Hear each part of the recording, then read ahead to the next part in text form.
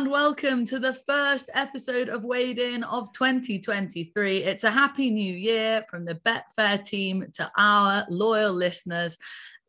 It's great. We're starting the new year with a bang, Kevin Blake, because we have so much racing to get through. My goodness me, it has been a busy festive period. We're going to review the action and we're also going to cover a few of the news topics too. But to kick off the show, any New Year's resolutions, Kevin Blake?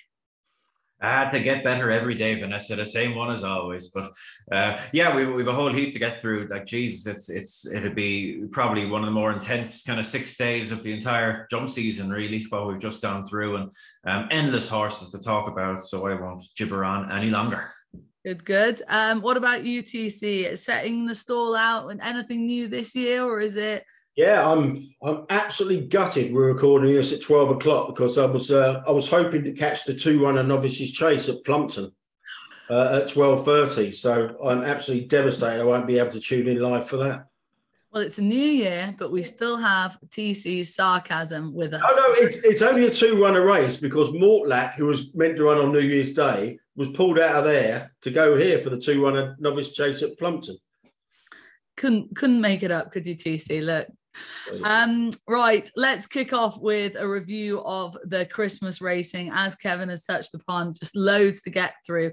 We're going to start off with the open divisions of all. We're going to kick off actually with the Gold Cup picture. Obviously, Brave Man's Game winning the King George feels like a long time ago now, but he did it in emphatic style. Kevin, were you impressed? And what do we say about his profile as a Gold Cup horse? Yeah, like I think the front two, if we'll refer to him that way, Long Press obviously didn't finish, but the two main players, like for me, they both enhanced their credentials in general, and potentially both as Gold Cup contenders. Brave Man's Game, I suppose one of the lingering things with him, and we've talked about it loads on here, is the thought that how much will he find when the tank is really dipped. And we didn't get the full answer here because of Long Press's departure, but it looked like he was coming out on top. Like the official form note has him 3 lengths ahead when left clear. He was no more 3 lengths clear now than the Man in the Moon. Like, he was hardly more than a length clear to my eye, but there you go.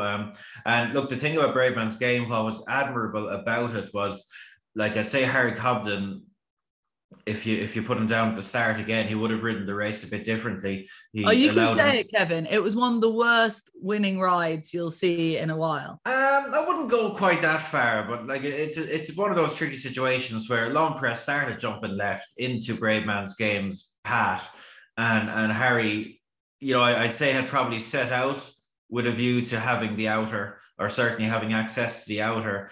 And he had that tricky decision to make in the heat of the moment. Do you take away from your plan A to get away from this yoke jumping left on top of you the whole way, or do you persevere and chart a bit of a wide path? He decided to chart a bit of a wide path, got interfered with, quite a bit, and ended up being quite wide around Kempton, which is not good.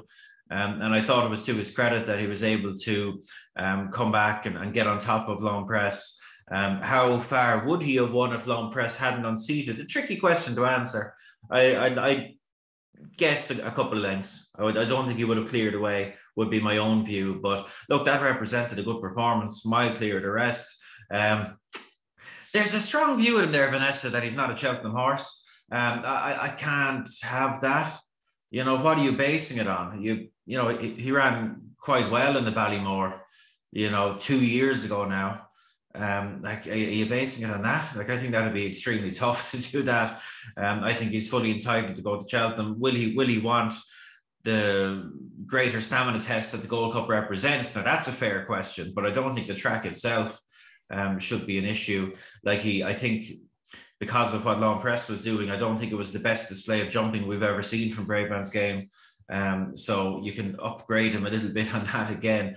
But look, I thought it was very good from him. But Long Press, I thought that was a huge run from him, Vanessa, because he hated the track at Kempton. He was jumping notably left throughout, losing loads of ground, and was still hanging in there. Like I say, not much more than a length down at the last, was sticking on well.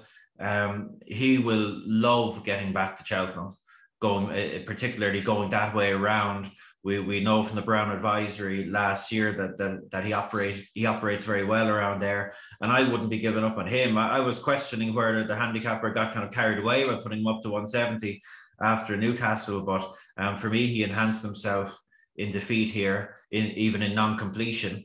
And hopefully we'll see him one more time before the Gold Cup, but I would certainly still have him in the mix as a Gold Cup contender. Okay, so positives about L'Homme Presse and not that many negatives about Braveman's Game going to Cheltenham either from Kevin TC. Do you concur with those views?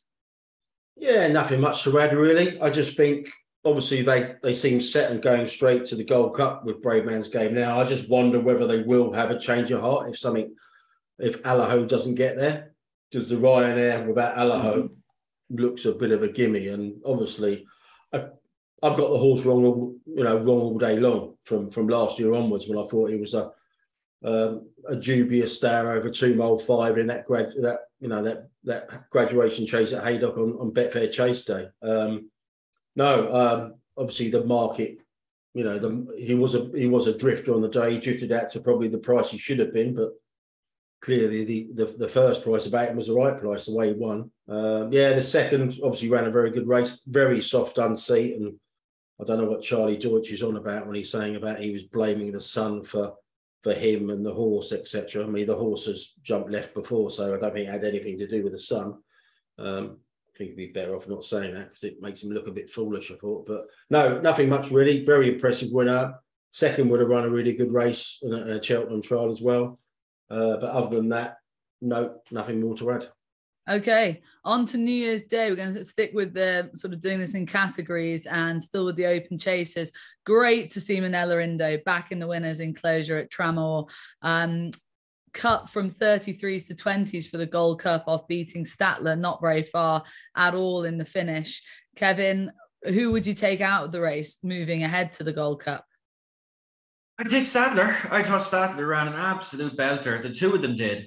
Fantastic race. And look, first and foremost, on a kind of a human level, you'd be delighted for Henry de Bromhead and his family. You could see how much that meant there post-race. It's their local track. They only train just down the road.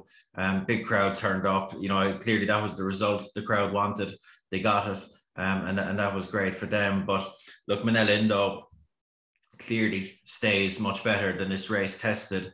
2 mile 6 around Tramore, like running around a saucer, and they didn't go over quick either. The finishing speed was quite sharp. So I think the front two will both be better suited by further, more pace, bigger track, etc. But like Minella Indo did his usual trick. He kind of got there to the front two out, pricked his ears, probably was headed and fought back and got back up to win. But Statler, like people are sleeping on Statler, I think, Vanessa. Like this was only his fourth run over fences lifetime. I thought it was on that note, Kev. It's really interesting because he was unchanged at 14s. I mean, these prices are open to change, subject to change, but at 14s he was unchanged after this result. Whereas I was with you. I thought he was the horse to take out of the race for the Gold Cup. Like fourth run of his life over fences. He's had to give away £8 to a Gold Cup winner who still is a force, I feel, in this division. Now, will he win another Gold Cup? I don't think so, but he's certainly going to be in the mix in all those top chases. Yeah. And Statler, he won the 3 mile 6er last year, and he's back around Tramore over 2 mile 6. And, he had a right crack at Minella Indo and only gave best close. So I thought it was a mighty run. Yeah. It really was. I don't know what they're going to do. Hopefully they'll go to the Irish Gold Cup. We'll get a look at him in amongst all those top ones again before Cheltenham. You'd love to see another run really before Cheltenham. But I put him up as the start of the season as my kind of sleeper in the Gold Cup market. And geez, I know he was beaten, but God, he couldn't have done much more, other than go win the race. But I thought this was really encouraging. His jumping was good.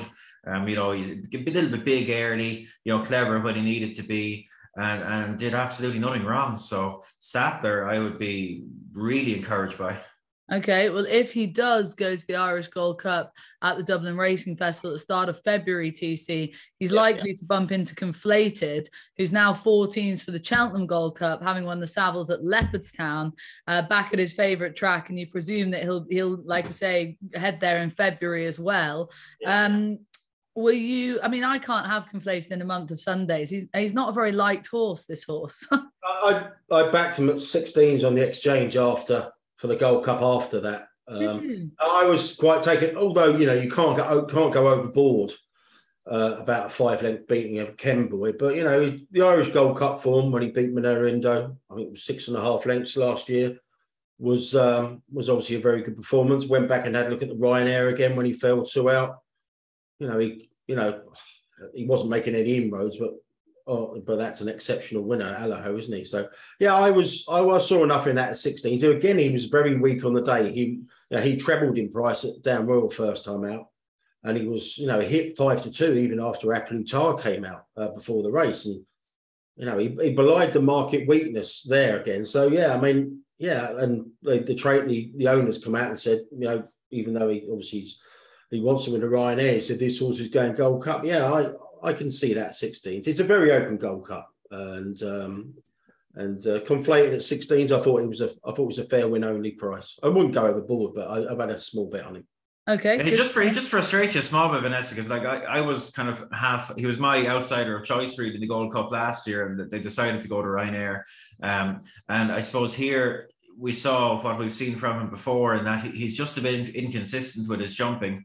Like he's quite good most of the time, but he can just get a bit sticky and get a bit out to his right in places, and it just places a little doubt in your mind. And we saw he paid the ultimate price at Cheltenham last year when he came down, and he's lost his rider before, and like the talent is there. It was sleeping inside him for quite some time, but it's very much out there now. But he's one of those that if he did put everything together on the day and his jumping stayed good and clean, he could be capable of doing anything. But that inconsistency in his jumping just would be a little niggle in my mind. Just before we move on to the Gold Cup, we should mention obviously Aplutar came out of that race on the day because he banged a joint, but apparently all's well now, and imagine he'll go to the Dublin Racing Festival, all being good with the horse. But and crucially, he hasn't really shifted on the exchange. He's still around about 10-1 mark on the exchange, so there's no kind of lingering weakness in him going forward. It seems, well, not from the market anyway. Big price, TC. Well, Aplutar. Big price. Yeah, I mean, like I said, when we do these, I went back and had a look at all the festival runs. It was, that finishing kick of Aplutar last year was unnatural. Henry has a couple of them. I mean, I remember Tell Me Something Girl a couple of years ago. Was it last year? And it's just unnatural finishing kick. I mean, if that horse gets in the same form, Alabama Shop's going to have to be every bit as good as they say he is, and then some, to beat that kind of Aplutar in that form. It always amazes me how quickly people forget performances that only happened last season. Just, when a horse's profile like a Plutard starts to go in the wrong direction, obviously off the back of Haydock and then the knock joint, so quick the good performances go from people's minds, and then that's obviously reflected in the prices. But we must plough on. Champion hurdle picture, obviously star performance of the Christmas racing period goes to Constitution Hill. I think it's fair to say at Kempton on Boxing Day in the Christmas hurdle, emphatic again, winning by however many lengths he likes. You can bang on about him all day long, but really the angle is what is going to give him a race in the champion hurdle. He looks like he's going to go off the shortest price favourite for the champion hurdle potentially ever. But then State Man comes along and, he puts an effort in there that keeps a small element of competitiveness alive, I think it's fair to say, in the champion hurdle, Kev. He's now 4s from 5s for March off the back of the Leopardstown win. And look, at least, I mean, we needed him to win, didn't we? We really needed him to win for something to talk about when it comes to the champion hurdle away from Constitution Hill. Yeah, like it's such a weird game, this, isn't it? Like we've been bemoaning for so long that we're lacking a real star in the hurdle division, and now we have like potentially one of the best hurdlers of all time. We're like, there's nothing to take him on with.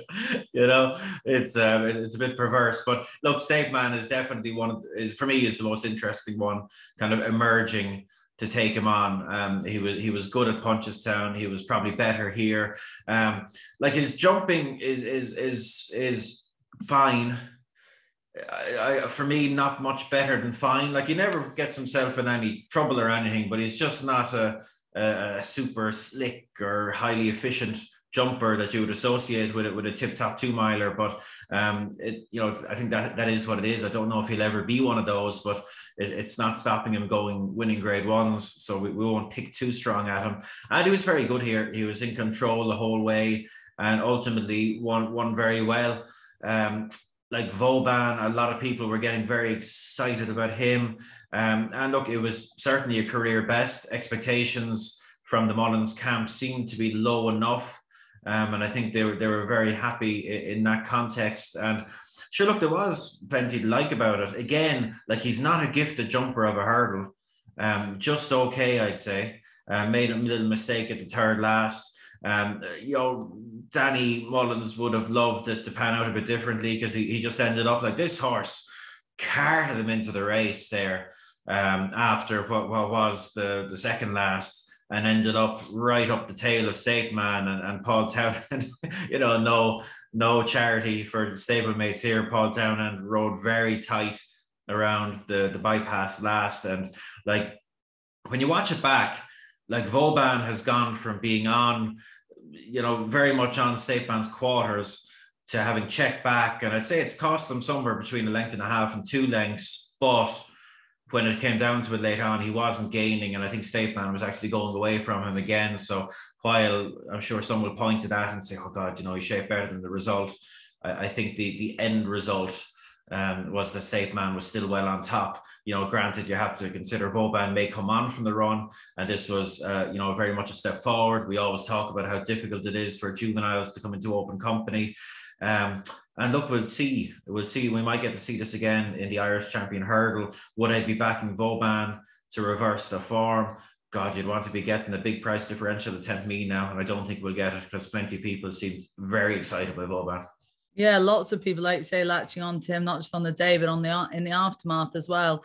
A quick mention for the Champion Chase. It's probably one of the open markets, TC, that didn't have the biggest shake-up over the Christmas period, due to obviously Leopardstown not completing at Kempton, and then Shakan obviously really disappointing at Leopardstown, and Blue Lord picking up the pieces there.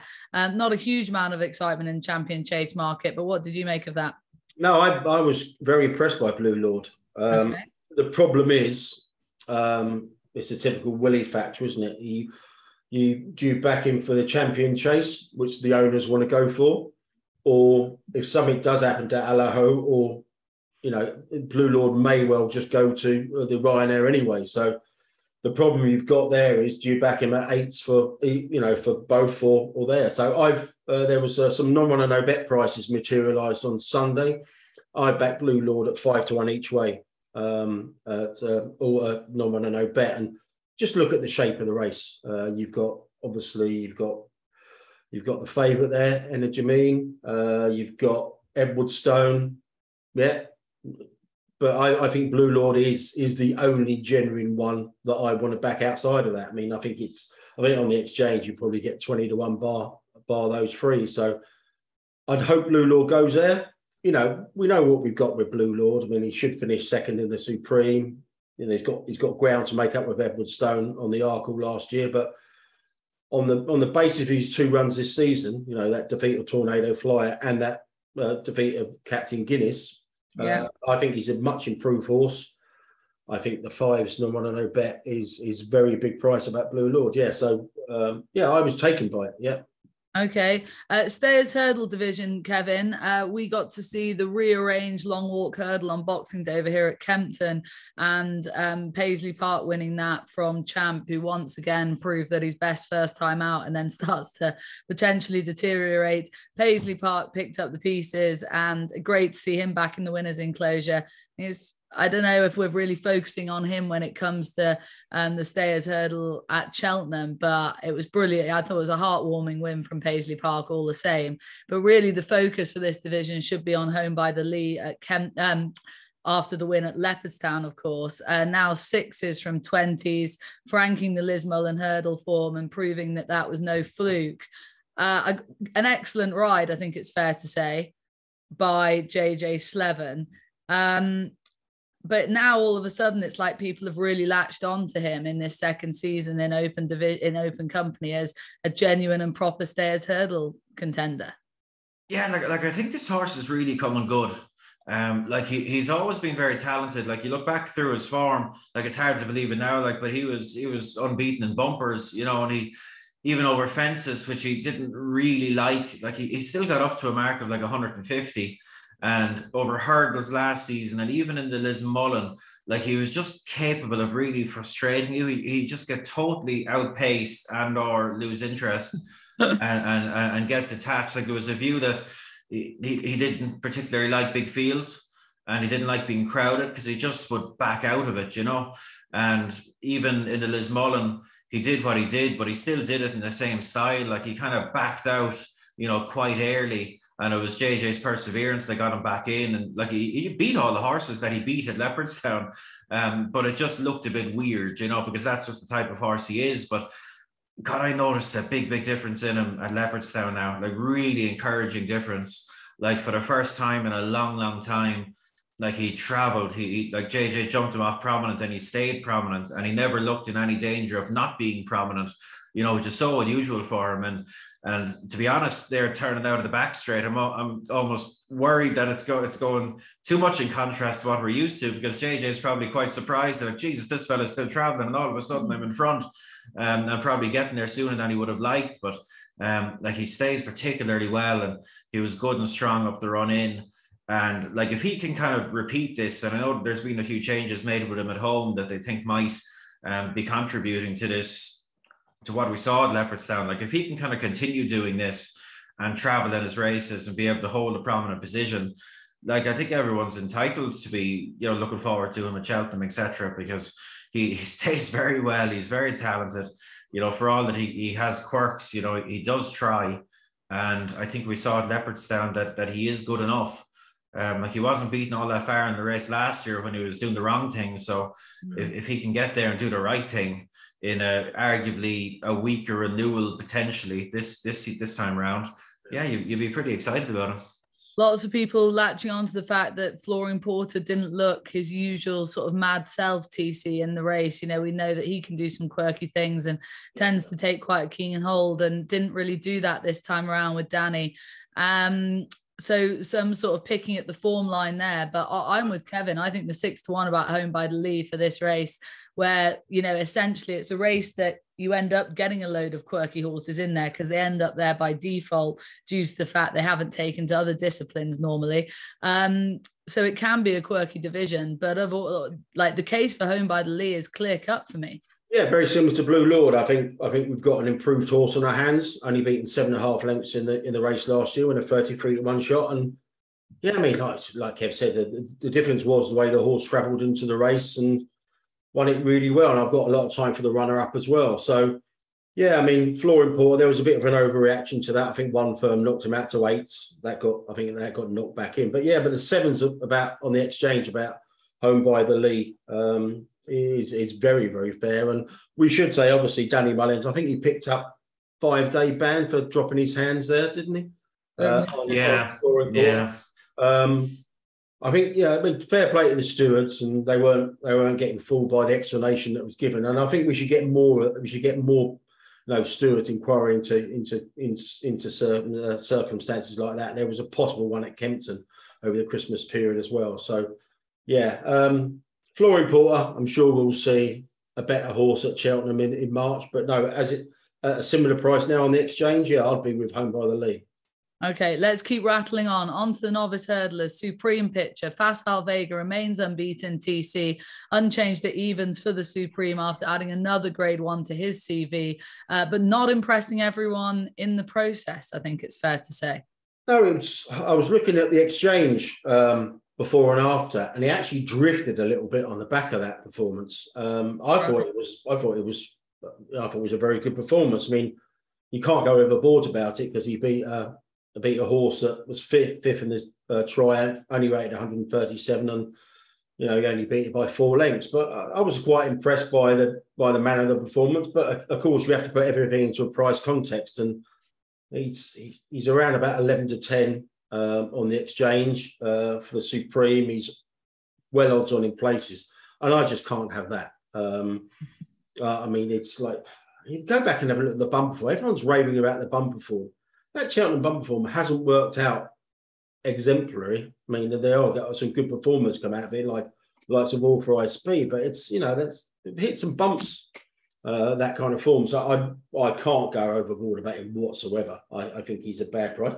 I think there's a horse in England who's literally 20 times the price, who's probably done more form-wise, and he's probably done equally as much on the clock, and that is Rare Edition, the Kempton winner. Now, yes, I was massively impressed by this one on Boxing Day.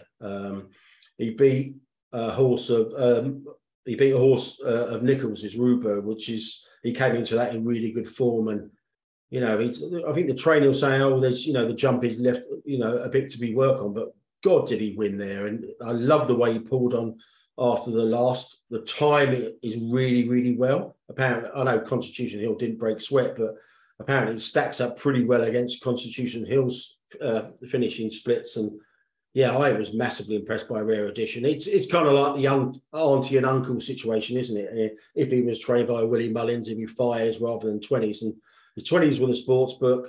He's 23 on the exchange. I think Rare Edition is a massive price for the Supreme. The only danger is, you know, he is a half brother to the Florida Pearl winner, Pencil Full of Lead. And, you know, they are rumbling on about him maybe looking for a step up in trip. And I think they'll keep him with Supreme. They wouldn't want it too soft, but hopefully, you know, good to soft on the opening day. I'll be absolutely fine for it. And just had a look into where he's going to run next. They're talking about the Rossington Main on the January the 21st, or maybe the Sydney Banks over an extended 2 mile free next month. But, you know, Shishkin won the Sydney Banks before winning the Supreme as well. Now, I think on form and on the clock, Rare Edition is pretty huge at 20 to 1, I must admit. And I've got stuck in. And I've also backed him at 14s, non-runner, no bet as well, in case they do go down the 2 mile 4 route. Okay. Rare Edition for the Longston team. Same price in the Supreme at 20 to 1 as High Definition is, after his hurdling debut, and a winning hurdling debut at that, Kevin, for the Joseph O'Brien team. Like I say, 20 to 1 for the Supreme now. I thought that seemed quite big given what we know about him. He beat a Mullins hot pot in the process. Of course, he's going to come on for the run, all the cliches, but he's a fascinating contender in this division, isn't he? Yeah, like I'd be delighted with it myself. Like, you have to look at this race in the context that this horse only saw a hurdle for the first time in his life, you know, 6 weeks ago. You know, he's been asked to jump out and make the running in a big field maiden hurdle. And like, I thought he showed an appetite for jumping. Like, he was out to his right, but his technique was I thought, perfectly acceptable other than that. And like, the time of this race was quite strong. It stacks up very well, and I thought this was really encouraging, Vanessa, because like, I found it amusing after the race. Like, I saw quite a bit of comment, you know, they'll surely go up and trip with him now, etc. Like, for some, maybe it's just a racing Twitter thing, but this notion seemed to evolve around this horse when he was on the flat, that he was a stayer and he needed a trip, etc. Like, I just never saw that. Like, I'm not, to be honest, genuinely, I'm not so sure how well he stayed 1.5 miles on the flat. Like, his best run, his clear best run, was over 10 furlongs. And, you know, for me, that's the type of horse he was. He just fell a little bit short of the very highest level. And despite, winning a Group 2 and nearly winning a very good Group 1. And I just would like the appetite he showed. You know, that's the main thing with a horse like this. They have to show an appetite, because, you know, they can gallop.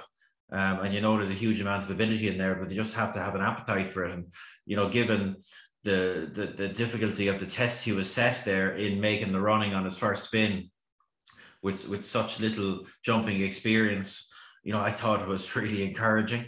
I strongly suspect he'll go straight into Grade 1 company at the Dublin Racing Festival, so he'll be going that way around again. But I'd say you could see kind of a different jumping performance from him if something goes on and gives him a lead. You know, I think the fact that he was in front there was probably a big contributor to him jumping out to his right like that. So, hey, look, I'd be quite excited about it now. Okay. I concur about the speed angle, because every time I did a piece with Ryan on the flat about him, I just said, look, this horse doesn't say a mile 4. I know the Coronation Cup run was a really good run, given what Hookham did.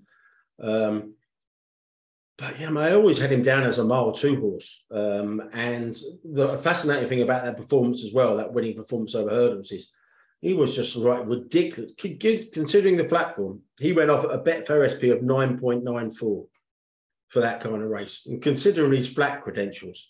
I think that's again Mullins' fact, with everyone getting overexcited about Parmeni, however the fuck you say the third placed horse, that French recruit. I think there seemed to be quite a lot of hype behind him. Yeah, there was giant. I heard some kind of very punchy lines about him there in the weeks building up to it. Yeah. And like, I know there was everyone, I think, put 2 and 2 together with the drift and high definition, and that he must have schooled badly, etc. But he didn't. Like, he was fine, you know. So that wasn't driving that. But look, the market can do funny things at times, and like TC says, it wasn't a really like a wow sort of a drift.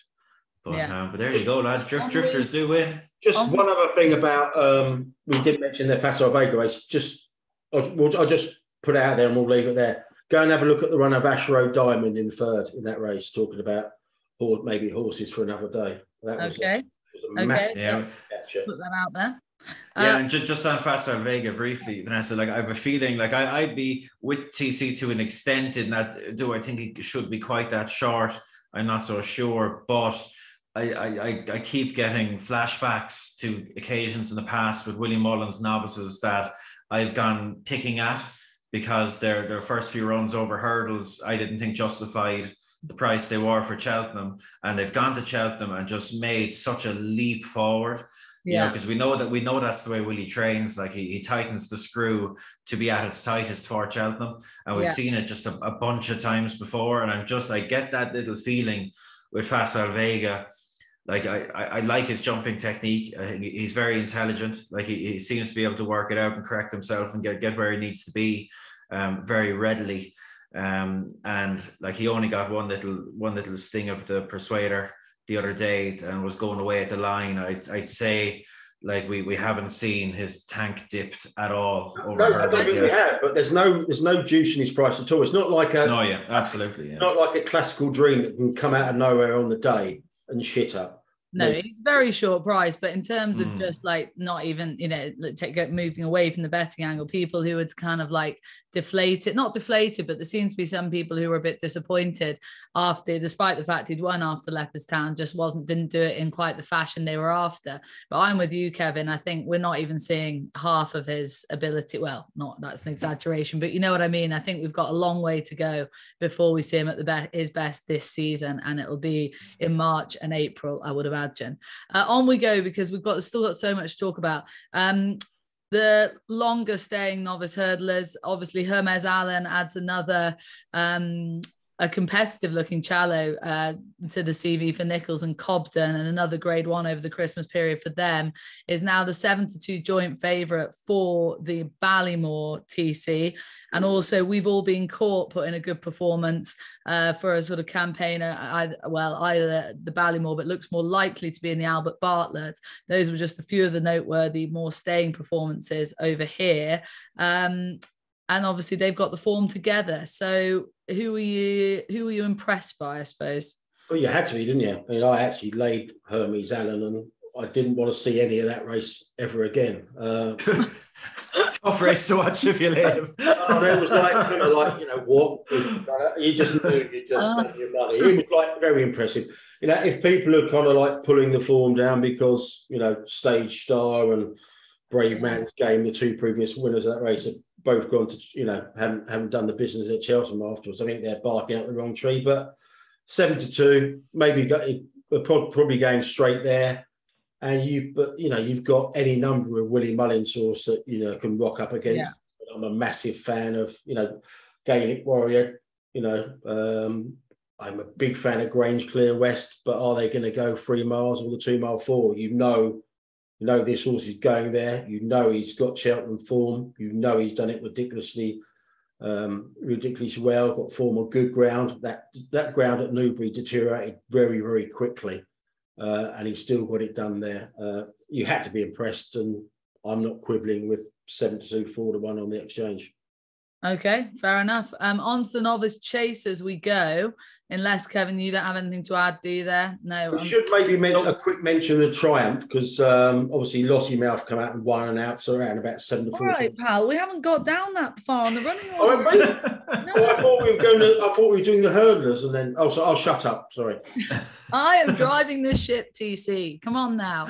After racing only better, I thought I might steer you in the right direction. I know. Well, that is fair after last week's shit show of a podcast. But anyway, onwards we go.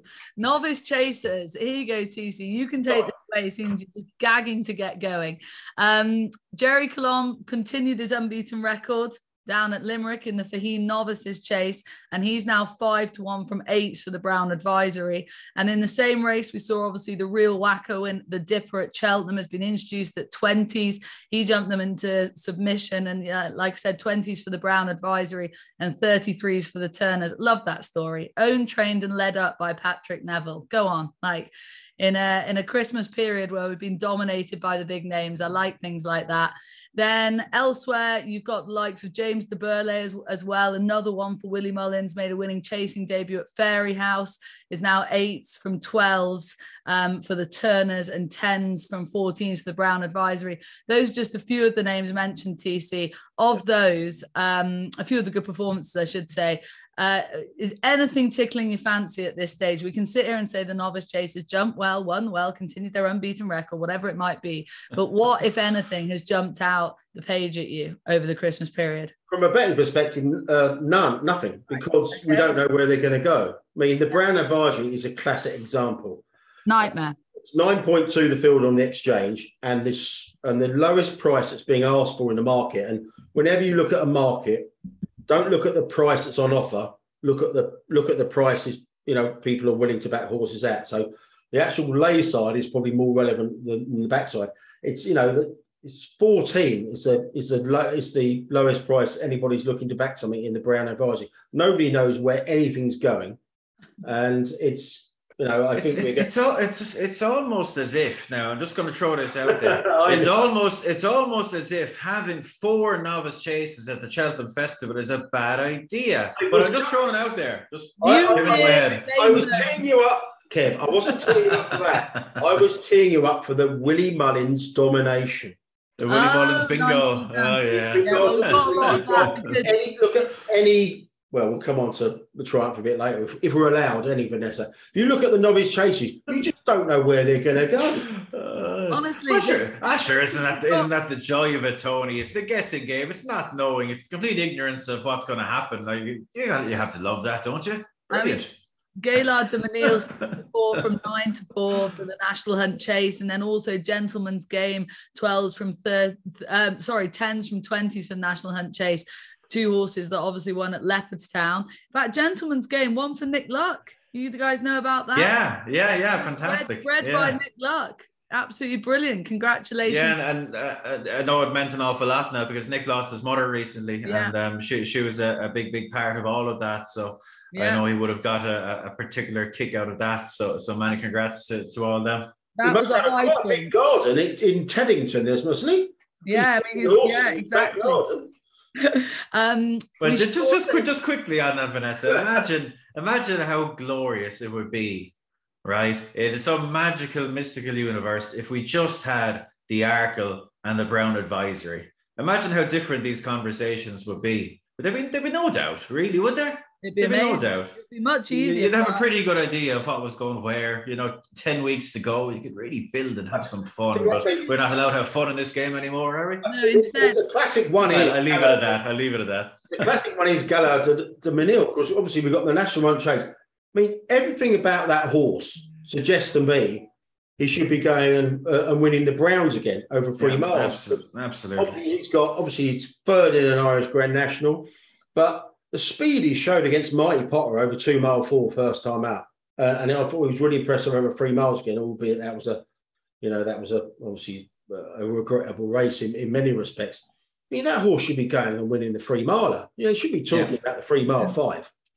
And it will be about 3 to 172 as well. But we should also just say that obviously Gaillard de Menil won the Neville's Hotel Novices Chase, and that was where it was a pretty sad, a very sad postscript actually to that race. Pretty a tough viewing. We lost both 3 Stripe Life and Unexpected Depth as well, both fatally injured. And I must say, in the moment, that really, that took a lot away from that race, obviously.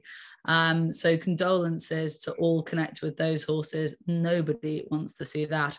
Let's move on to the Triumph Hurdle, because TC is clearly just so excited about the juveniles. Lossymouth won at Leopardstown. Comfort Zone won the finale, is now 14s from 20s. Didn't do it quite in the style that we were expecting of him. Lossymouth did it in the style we were expecting of her at Leopardstown. And then you have that Jupiter de Jeet thing, winning at 66 to 1, having won a bloody trotting race. I mean, as always, picture. And on top of all of that, we had the sort of, you'll be able to touch on this, TC. I don't know if this is where you were going with this, but all the chat beforehand seemed, and the money maybe seemed to be behind the second string of Willie Mullins's in that Leopardstown race that finished second in the end. Can't even remember its name at the moment. There's a lot of hype about that horse as well. So is that the Kenny Alexander horse? Yeah. Gala Masso, yeah. I mean, that was a real big eye catcher. I mean, you don't know where, 2 fillies, the first 2 places there. I thought the second ran a really good race. It was a slowly run race, and the winner's obviously very, very quick. But I thought the Kenny Alexander horse, shaped really well there. It was a fascinating, a week for the Triumph horses. You've got the Gary Moore thing, as you like to say. Well, it's just that was pretty extraordinary, to be fair to you. That was actually, and I'll tell you what was more extraordinary. I bet the horse in second, Klitschko, if they knew Jet Power was gonna shit out, I think Klitschko might have beaten him. Go and have a look at the Klitschko run. I mean, that's a second run over hurdles. That is a more handicap project if ever I saw one. So keep an eye on Klitschko. But in terms of Jupiter Jadid, like how it's very rare that the Moors, you see a horse win for the Moors off that sort of price. Like they know what they've got at home. They're a shrewd operation. And this horse, clearly, given all the quotes afterwards, is nothing short of an absolute lunatic. Oh, but geez, mate, like I said, I will take it. I don't know what the time was like, but like I said, the one of the second made me chuckle. Obviously Jet Power. I mean, even speaking to Nico, beforehand, it's not, they didn't think they had a superstar on their hands, and that was the second favourite for the Supreme. I mean, clearly he didn't run his race, but it was an interesting week across the board for that. Don't remember scriptwriter, our old mate Milton, that horse won off a mark of 102 at Wolverhampton. Did indeed, She got Cheltenham form. Not that many horses with a mark of 102.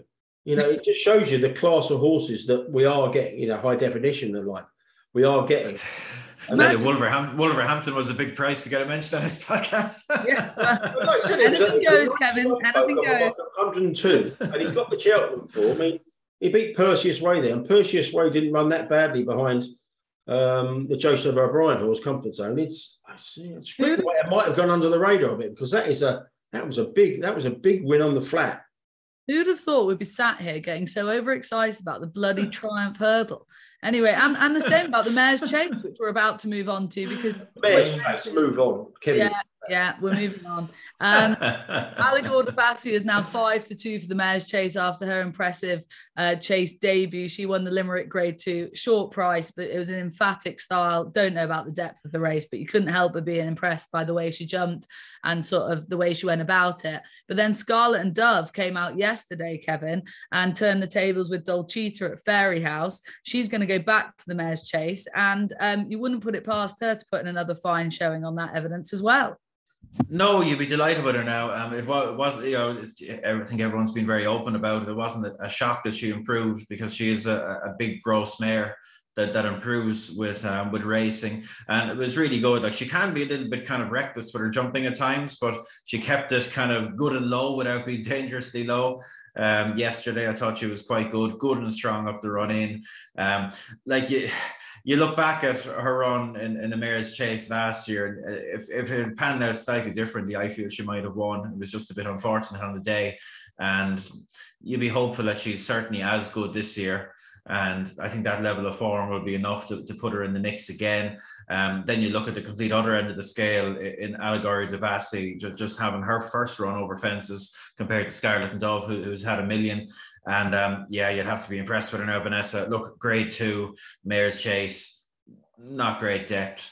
But Allegory Devassi was very good. Little bit airy, I'd say, early on, but she kind of got flatter as the race went. And she was very good up until kind of took off a little bit too early at the second last, and ended up kind of going through it, and then it was a little bit messy when she was asked just to pop the last. But look, very good. It's interesting, I think, since this Mayor's Novice Chase has come in. Sorry, the Mayor's Chase at Cheltenham, that previously plenty of these top trainers would have reacted in horrified manner if you suggested they run their novices in open company at Cheltenham. But since the Mayor's Chase has come in, they seem very, very happy to put in their novices in against the older mares, the more experienced mares, and it sounds like that's where we're going to go with Allegory Devassi. Looking on the mares front, did I read that JP's bought Impervious? Is that? Yes, that's correct. Yeah. She's a lovely mare now. She's staying with Colin Murphy, as far as I know. And I think we're all impressed with her the last day. Yeah, so looking forward to seeing her again. She beat Dino Blue, didn't she? So I imagine they were quite crestfallen, so they bought the winner. Yeah, she'll be in the mix, I'd say, in that race again. Yeah. Hopefully they'll keep the trainer, keep the jockey. That'd be nice. On we go to news topics, guys, because there are a few topics to discuss away from the racing action on the track. But I suppose the one that ties in with everything we've just been talking about is the Mullins domination. Is it a bit dull, or as the headline in whatever paper it was, Mullins Dullins? Obviously had 6 winners. Was it from 7 races on the 27th at Leopardstown? Has had 27 winners from 105 runners over the last 2 weeks, and obviously the large chunk of those in the Christmas racing period between Christmas Day and now. And a lot of people will say that it's pretty boring having the domination of one big yard in such a way. Other people, Kevin, will say that having someone that's so far sort of superior brings everyone up to their level, gives everyone something to aim at. And we've been here before with this. Like, it's not going to change the Willie Mullins domination. Yeah, it's not a new thing. Like, it's been the case for kind of, over a decade probably now. Like, Gordon got upsides him to an extent a few years ago, and now Willie's back heavily in charge again.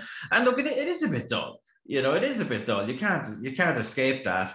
Willie looked mortified really as last Tuesday was progressing, and he won whatever 6 out of the 7 races on the cards. He looked embarrassed to be being interviewed again and again.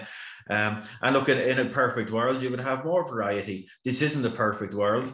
Willie and his team are exceptional at what they do. They've worked their way to the position they're in.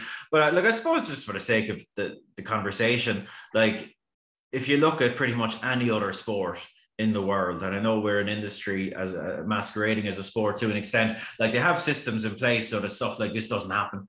Whether you're talking about the draft system in the NFL, the tight controls they have in the Formula One to make sure that no one gets a big advantage, financial fair play in football, in our own game in racing, like in Japan and Hong Kong, yards are restricted to a maximum number of horses. It's designed so that no one gets to a position of dominance, because that's not good for sport. Sport is supposed to be competitive and interesting. And right now, like, Willie is holding all the aces again. What do you do to change it? I don't think you can march into Willie Mullins and say, "No, sorry, Willie, you're only allowed 100 in training." I don't think you can do that. But you could do, as I kind of gibber on about, and I won't go on here, you could do a lot with the program to make the thing more competitive, namely more handicaps. I think Willie would still be champion trainer by a mile, but it would get you a bit more variety in terms of everything: trainers, jockeys, owners. What's frightening with Willie is about the horses. Apparently, he's still got to run in 2023 as regards to Cheltenham. And also, look, you talk about Facile Vega. He had a horse yesterday Indiana Dream, JP horse, won by 15 lengths. And he beat the horse. He was beating the horse there that was beaten 14 lengths by Facile Vega, a horse of Gordon Elliot's, whose name escapes me. Very short name. It's just so many horses that's just coming out and winning, and nobody really gives them a passing mention. But in any other stable, they'd literally be the stable star. It is right. I mean, and there are consequences, Vanessa. Like, because look, it'll wind people up, because National Hunt Racing has a lot of very loyal acolytes. But the way jump racing has moved there in the last 10 years, like for me, flat racing has accelerated so far clear of National Hunt Racing as an entertainment product. It's unnatural. Like consistently, I think jump racing is quite dull. It always has the potential to produce like unbelievable sport and great stories, etc. But when you put the two against each other in terms of their general health and the consistency of their product, like I don't think they're comparable anymore. And that'll wind a load of people up, but I really believe it. The big thing that we haven't mentioned though there, and when you're referring to like Formula One teams, football teams, NFL teams, they're a team, obviously. Whereas with racing, a trainer isn't the team. You're looking at the owner. We haven't even mentioned the owners, and I haven't gone back through the numbers, but the amount of different owners that Willie trains for, like you said, that's the bit that I don't find boring. Is it's not just the same colors in the winner's enclosure. He trains for a variety of different people at a variety of different levels with a variety of different jockeys on a lot of the time. And so it's not a team element, because you're not getting, it's not the same owner, trainer and jockey. But I know we've got to move on, but the thing about it is the owners at Willie Mullins literally have zero impact on where the horse is going to go. When you have a horse with Willie Mullins, you just give him carte blanche to do what he wants, and he'll tell you after he's made the decision. I mean, I know that sounds flippant, but that is the way it works. So the owners is a great element to it, the number of different owners, but all the power lies in one man. Yeah, that is true. But it is worth mentioning that for me is where the big difference is. And yeah, but it is essentially the same thing though. They're different colours, but they're controlled, as TC says, by the same man, which brings issues in itself, in that horses getting moved around the chessboard, etc., rather than whacking heads. But again, I don't want to sound like I'm knocking Willie or anything he's done, because like that whole team is just exceptional. But I think it's something that there is scope within National Hunt Racing. There is a freedom within National Hunt Racing to do a lot with the program, in comparison to the flat, where there's wider international controls. You can't do what you want. They can do what they want with the jumps. And I think you could tackle the issue of lack of variety in terms of winners. I think you can tackle that via the program book if they so wish. Now, do they have the cojones to do it? I very much doubt it, to be honest. No. Okay, we've got to move on, because there's been a couple of articles in the written press of late, TC, that have caught your eye. Joe Saumarez Smith interviewed Lee Mottershead in the Racing Post over a week ago now. That was at Christmas time. Had some points in there that I know you want to bring up, but we'll start with the Paul Kimmage piece that was in the paper yesterday, sort of linking back to the John Warwick case we spent a lot of 2022 talking about. Was there anything new in the Kimmage piece? Anything that if anyone missed it, that will raise an eyebrow or two? Not really. I thought it was a rambling, poor piece, but I do think there is there's a story to be written about drugs in racing and stuff like that. It'd be very naive to think that it's not a factor in our sport like it is in every other sport. But he hasn't brought anything forward on his most recent articles, but he did make the point about what's happened with the John Warwick case, and that was 15 months ago, and that was pretty shocking stuff, wasn't it? Trainers getting stopped at the gate, asking, being asked any number of questions, the horses being inspected, etc. And it's all gone very, very quiet there. So he does raise a very good point there about the lack of follow-up to that. So what's actually been happening over there, Kev? Anything? Yeah, look, it's not a surprise as such, Tony, and I'm certain we would have made this point when we were discussing it in detail at the time, that like don't be holding your breath waiting for new information or conclusion to this, because it's in the hands of the Irish court system, which is just exceptionally slow. And like we see this again and again, that anytime something gets into the court system, I think I might have speculated, don't expect anything for a year, maybe two, because that's the way these things tend to pan out. It's the system we have. It's far from ideal, and it's frustrating because we'd all like to know the nature of what was found there. But look, being, I suppose, familiar with this type of case, and there has been a few over the years, you need to view this case in the overall context of the veterinary profession in Ireland. John Warwick is not a vet, but in terms of available medications, like it's an important context to have, because in Ireland, the amount of medications, like legitimate routine antibiotics, anti-inflammatories, the number that vets have access to is very, very small. And the reason is that Ireland is a very small market, and a lot of the big drugs companies don't consider it worth their while to license a lot of very common drugs here. So I know it's a constant frustration for the veterinary profession that they can't get hold of pretty routine drugs to treat the horses that are in front of them. And sometimes some people will take the law into their own hands and get hold of drugs that can be, bought and given legally up in Northern Ireland, but not in the Republic. And they'll get hold of them and bring them down to the south, and they get caught. And that's what will usually be referred to as unauthorized animal remedies. And people, get a bit Kimmage about that and think it sounds very sinister. But in the vast majority of cases that have come to public attention, it hasn't been sinister. And I don't know what they found at John Warwick's, none of us do, but so we'll wait and see what pans out. But I think if someone was running a book on it, it would be probably heavy odds on that it was the type of situation that I described there. That's Susie Dent's word of the day tomorrow: Kimmagery. Yeah, Kimmagery. Love that. Absolutely love that. That is sensational from you, Kevin, to shoehorn that in there. What about Joe Saumarez Smith, TC? We're running out of time, but I know there was a few points in that article, or that interview, I should say, that caught your eye. No, I mean, if you haven't read it, it's the most extraordinary kind of like self-congratulatory piece about his punting you'd ever see from Joe Saumarez Smith in a piece he did with Lee Mottersbed last month.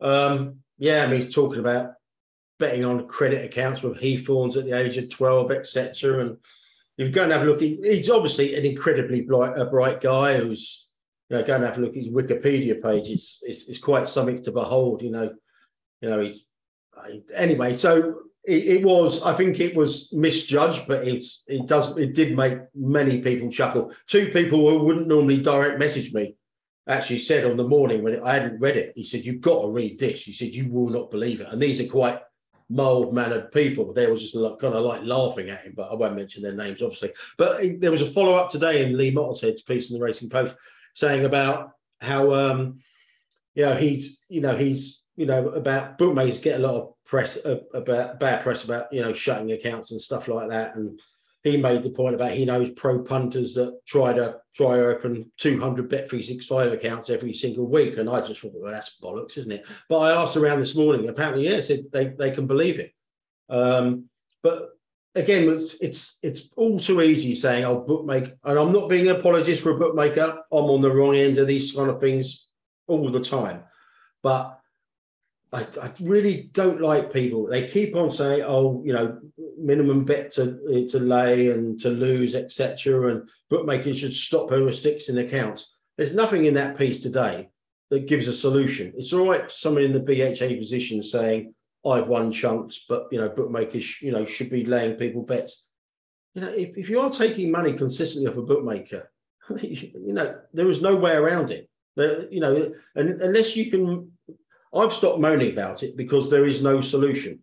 Bookmakers are businesses and they will not tolerate people consistently taking money off them. End of. I mean, he can bleat as much as he wants as a BHA chairman, and he has been on the BHA board for 9 years now.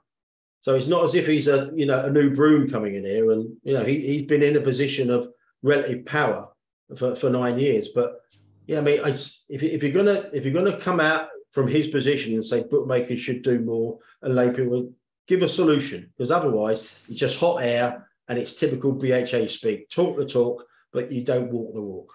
We have a solution, TC. I don't know. The Spanish way. We can go like they've gone in Spain. You familiar with this? Yeah, it's unbelievable. Restrictions are no longer permitted by law. Yeah, it's been a complete free-for-all, which is really interesting to see it pan out. And I suppose you can look to Australia for the way they tackle the minimum bet limits and different sort of betting culture down there. But I suppose there are ways, just in general, like I actually quite enjoyed the interview. I thought it was refreshing, TC, just from the point of view of how many prominent people in racing politics, have any interest in having a bet, full stop, have any, even the most basic understanding of betting and racing. Like there hasn't been too many over the years. And I saw this as sort of one of us, and I know you can pick at the after timing, etc., but I found it quite refreshing that he was willing to talk in that manner publicly, because I know a lot of people in racing politics, number one, they wouldn't have any experience to draw on from betting, but if they did, they would be very reticent about it. For me, that's a positive. I think we've been saying for how many years that that racing politicians and administrators need to be more cognizant of the betting public and their interests, many of which should be married up to the overall interest of the sport. And I think having someone in a very prominent position that's kind of been in the trenches there and has an understanding and has lots of people to draw on in that world, I think that's a positive thing for me. The problem was it was all about him, and it was completely policy lie. Okay, let's move on. We've given that enough time. Human talent drain. We talk about the drain of talent when it comes to horses, plenty from the sales, specifically on the flat, horses going abroad, etc., and the horse talent drain. But there's also a bit of a human talent drain that's coming to the fore at the moment. And this has recently been brought into the headlines courtesy of Grace McEntee, who's a very talented jockey over here, a claimer, been riding a lot for obviously her dad, Phil McEntee, but now she has set sail to America. She does have a family connection over there. Her uncle trains over there, and her brother, Jake McEntee, is also based over there. So it's not completely out the blue. But for somebody who rides winners regularly over here in the UK, and for me is a very capable young jockey that, as is the case for so many of those people at that level and that stage in their career, they're just looking for a good horse and an owner or a trainer to give them a chance. It's sad to see her go. I don't know who to start with. Let's go to Kevin with this. I think it was you who brought this topic up. And it's an interesting, not interesting, it's kind of a worrying development, I guess, going forward if this keeps happening, because the likes of Grace McEntee should have a future here in the UK, but it's sad that they feel like they don't and they have to go abroad to continue their career. Well, look, they can have a future all they want, but they could have a much more lucrative future abroad. That's the simple fact of the matter. Like when we're talking about the horse, the equine talent train there a few months ago, this came up, the dangers of this, and like there's so many examples, like in both America and Australia. Like Australia, like look at Rachel King.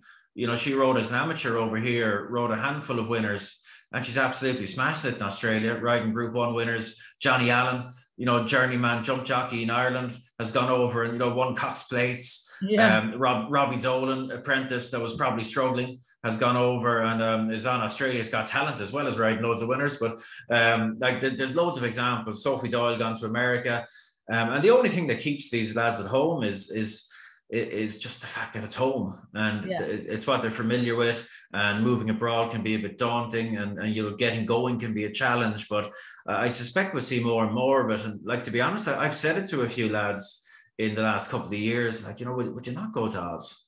Like things aren't, you're in Ireland in particular, like it can be a real struggle, and talented lads that in your heart of hearts that if they went out and gave it a good crack and stuck at it, they could do great things for themselves.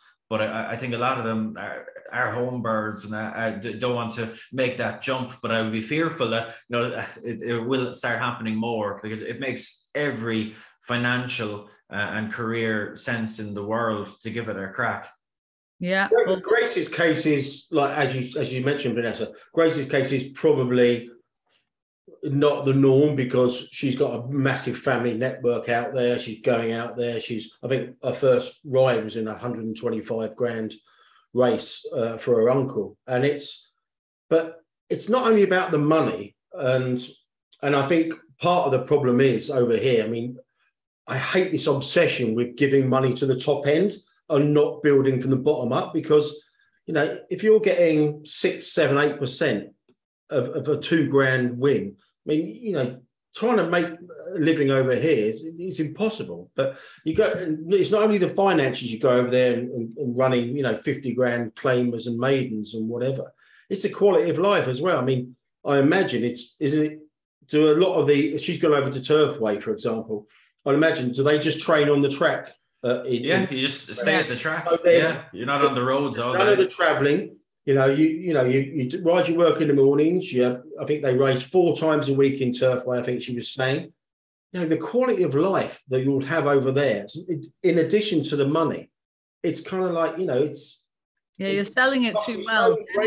Yeah. The Middle East will become more of a thing as well, like because the lifestyle over there will suit plenty as well. You know, often earning tax-free. You know, you're getting up very early in the morning to ride out, but then you're free to do what you want for the rest of the day. In many cases, it'll be proving, and like staffing is already a big problem in Ireland and the UK. Quality riders, quality ground staff, it's a challenge.